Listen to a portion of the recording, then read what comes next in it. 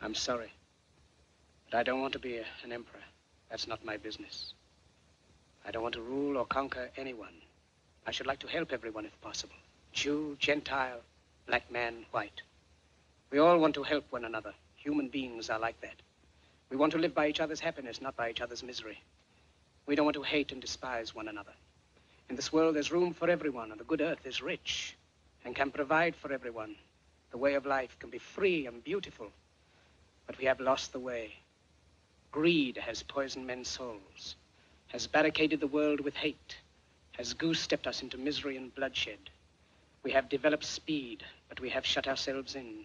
Machinery that gives abundance has left us in want. Our knowledge has made us cynical, our cleverness hard and unkind. We think too much and feel too little. More than machinery, we need humanity. More than cleverness, we need kindness and gentleness. Without these qualities, life will be violent and all will be lost. The aeroplane and the radio have brought us closer together. The very nature of these inventions cries out for the goodness in men, cries out for universal brotherhood, for the unity of us all. Even now, my voice is reaching millions throughout the world, millions of despairing men, women, and children, victims of a system that makes men torture and imprison innocent people.